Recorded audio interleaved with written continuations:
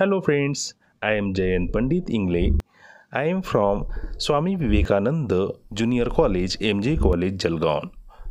Friends, today we are going to learn a very important topic from English textbook of 12th standard. The name of the topic is Drafting Virtual Message. मित्रांनो इयत्ता 12वीच्या बोर्डच्या पेपरमध्ये question number 4A, B, C आणि D हा writing स्किलसाठी राखीव ठेवण्यात आलेला भाग आहे. आज आपण क्वेश्चन नंबर 4A मध्ये विचारला जाणारा ड्राफ्टिंग व्हर्च्युअल मेसेज अभ्यासणार आहोत. मित्रांनो क्वेश्चन नंबर 4A मध्ये तुम्हाला ऑरमध्ये 3 प्रश्न विचारले जातात. पहिला आहे ड्राफ्टिंग अ व्हर्च्युअल मेसेज, दुसरा आहे स्टेटमेंट ऑफ पर्पज आणि तिसरा आहे ग्रुप डिस्कशन. मित्रांनो आज आपण ड्राफ्टिंग व्हर्च्युअल मेसेज हा भाग अभ्यासणार आहोत. त्या अगोदर आपण व्हर्च्युअल मेसेज म्हणजे काय हे समजून घेऊ. मित्रांनो उपस्थित नसलेल्या लोकांशी जेव्हा आपण संवाद साधतो आणि ह्या संवादादरम्यान जो मेसेज एकमेकांना देत असतो यालाच आपण व्हर्च्युअल मेसेज असे म्हणतो. याला मराठीतून आभासी संवाद असे सुद्धा म्हणतात. मित्रांनो व्हर्च्युअल मेसेज म्हणजे काय तर आपण हे समजण्यासाठी एक उदाहरण घेऊ. समजा एक व्यक्ती आहे की जी तुम्हाला टेलिफोनवर कॉल करून बोलते की मला तिसरी व्यक्ती हवी आहे, ती तिथं आहे का.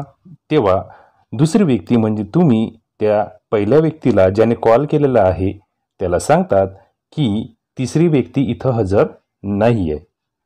तेव्हा तुम्ही त्या कॉल करणाऱ्या व्यक्तीला विचारतात की तुम्हाला एखादा मेसेज त्याच्यासाठी सोडून जायचा आहे का.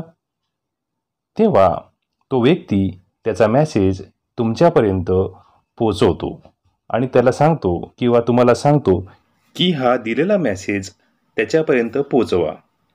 तर मित्रांनो परिस्थिती अशी होते की तुम्हाला बाहेर एखाद्या कामासाठी जायचं आहे आणि तिसऱ्या व्यक्तीपर्यंत तुम्हाला जी जबाबदारी दिलेली आहे मेसेज पोहोचवण्याची ती तुम्ही प्रत्यक्ष त्याला देऊ शकत नाही.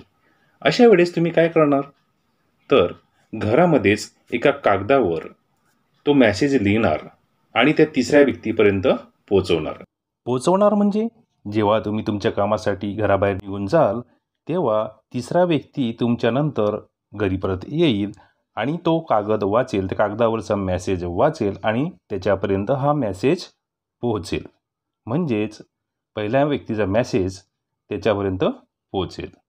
मित्रांनो तुमच्या साहाय्याने पहिल्या व्यक्तीचा मेसेज त्या तिसऱ्या व्यक्तीपर्यंत पोहोचला, परंतु तो शब्दरूपी पोहोचला.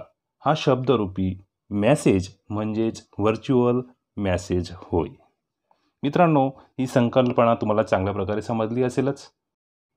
आता आपण how to right virtual message हा पॉईंट बघू. म्हणजेच व्हर्च्युअल मेसेज कसा लिहायचा ते आपण बघू. यातील पहिला मुद्दा आहे right important message which is to convey. हा मेसेज लिहित असताना फक्त जो इम्पॉर्टंट मेसेज आहे तोच आपल्याला राईट करायचा असतो. Next use brief and easy language. हा मेसेज लिहिताना तुम्हाला संक्षिप्त आणि सोप्या भाषेचाच वापर करायचा आहे. नेक्स्ट पहिल्या व्यक्तीचा मेसेज आपल्याला तिसऱ्या व्यक्तीपर्यंत पोहोचायचा आहे म्हणजेच इनडायरेक्ट स्पीचचाच वापर करावा लागेल. Next don't add new message, avoid unnecessary messages. मित्रांनो बोर्डाच्या क्वेश्चन पेपरमध्ये जो प्रश्न विचारला आहे त्या प्रश्नामध्ये तुम्हाला एक संवाद दिला जाईल. त्यामध्ये पहिला व्यक्ती आणि दुसरा व्यक्ती एकमेकांशी संवाद करत आहेत असं तुम्हाला डायलॉग दिला जाईल आणि त्या डायलॉगमध्येच तुम्हाला पहिला व्यक्ती तिसऱ्या व्यक्तीसाठी जो मेसेज देणार आहे कोणाकडे दुसऱ्या व्यक्तीकडे तो मेसेज त्यांच्या संवादामध्येच दिलेला असेल. तो मेसेज तुम्हाला जसा तसा तिसऱ्या व्यक्तीसाठी लिहायचा आहे. म्हणून कोणत्याही प्रकारचे नवीन मेसेज तुम्हाला त्यामध्ये ॲड करायचे नाही. अनावश्यक मेसेजेस किंवा माहिती त्यामध्ये ॲड करायची नाही. म्हणजे बोर्डाच्या पेपरमध्ये जो मेसेज त्या संवादादरम्यान दिलेला असेल तोच मेसेज तुम्हाला पिकअप करायचा आहे आणि तो लिहायचा आहे. Next avoid grammatical mistakes. आता व्हर्च्युअल मेसेज लिहित असताना तुम्हाला ग्रॅमॅटिकल मिस्टेक्स टाळायच्या आहेत. जर तुम्हाला पैकीच्या पैकी मार्क मिळवायचे असतील तर तुम्हाला ग्रॅमॅटिकल मिस्टेक्स टाळाव्याच लागतील. आता हा व्हर्च्युअल मेसेज कसा लिहायचा हे आपण उदाहरणरूपी बघूया. मित्रांनो, मी तुमच्यासाठी काही उदाहरण तयार केलेली आहेत. मी प्रश्न वाचतोय. Draft a virtual message using the following information. मित्रांनो, तुम्हाला खालील दिलेल्या माहितीच्या आधारावर व्हर्च्युअल मेसेज तयार करायचा आहे. खाली डायलॉग दिलेला आहे. Swara says hello, may I talk to Samiksha.